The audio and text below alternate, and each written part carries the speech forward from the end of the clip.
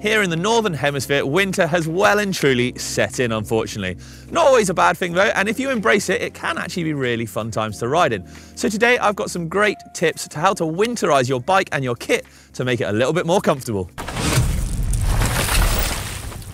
Right, before we crack on, why not hit the old like and subscribe button to get more winter riding action and see us riding in that slop all of the time. Anyway, let's dive on in, because first up it comes to Tyre Choice. Now, summer tyres and winter tyres are very different things. So in the winter, it's going to get all sloppy. Those dry, dusty trails are going to turn to mud and doom and gloom. So a more aggressive tyre with a wider, spread out tread pattern is going to be ideal here, preferably with some slightly higher profile knobs, because this is going to be great for cutting into the mud, but also shedding the mud as well. Now, a lot of people ideally would switch out the front and the rear tyres, although you can get away with sometimes just switching out the front tyres so that you've still got that most grip possible on the front end. If you switch out the back as well, be warned, there might be a little extra drag and a little extra weight going on because of the bigger, chunkier tyre, but that is a trade-off for having that extra grip and ability to shred the mud all the time. It's also worth noting here though that if your trails that you're riding aren't just pure mud and slop all of the time, they're very rocky and rooty as well. Some kind of intermediate might be ideal here. That's why I always kind of go for the old Vittoria Mazza here. It's sort of a fairly aggressive tyre, quite widely spread, but it's a fairly soft compound as well. So it really works on all conditions. If I was to go to pure mud, then a more spiked type tyre would be the one to go for. Right then, mudguard tech. It's not really something you think about, but over the years, mudguards have actually come on a long way. So things like bolt-on mudguards are now a thing designed specifically for certain forks out there. And let's face it, if you are riding in the winter, a mudguard is an absolute must. So check out this bad boy. This is almost like a full-on motocross style mudguard. Attaches, fully wraps around the wheel so you get as minimal spray up as possible. There are of course different versions of this. I have a slightly shorter version on my bike here. There are sort of more basic plastic versions as well, and there are obviously rear ones which you can use as well if you don't want to get sprayed all the mud up the back and things like that as well. It's really useful just for keeping that vision clear, stopping you from getting quite soaking wet and covered in mud as well, so you can stay out and ride just a little bit longer. Well worth the investment.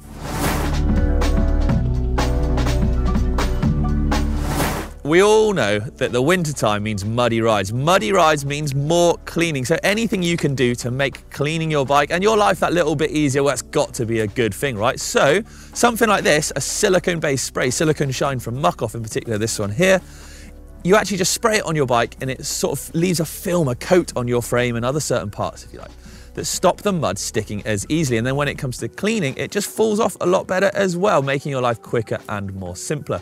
However, I will warn you, any products like this are lethal on brakes because it can contaminate the discs and the pads, and they ain't gonna work. So do be careful when getting trigger happy with the tin.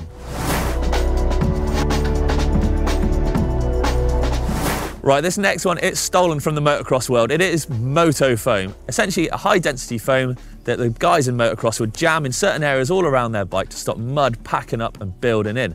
Now mountain bikers, they started doing the same thing, and it can be really helpful for banging in little nooks and crannies all around sort of your linkages and even up under the steerer tube and things like that. And what it's going to do is just stop extra weight being added to the bike and also packing in, like I said, around those nice bearings and bushings and grinding them away. It's quite a nifty little idea and one that I definitely wouldn't discount.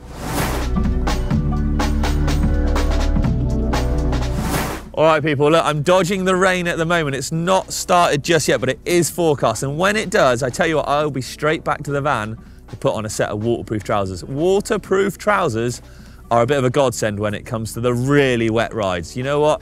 They just stop you from getting that wet ass. You are not really uncomfortable the whole time. You can just peel them off at the end of the ride and be clean and dry underneath. I reckon waterproof trousers are a seriously underrated bit of winter kit. And actually you can even get waterproof shorts. I know that sounds a little bit crazy because it's still going to run down your legs and to your shoes, but actually just to keep the spray off of your lower back and your butt is still an ideal thing, because let's face it, if you got a chamois on and that thing gets soaked, it's an uncomfortable feeling.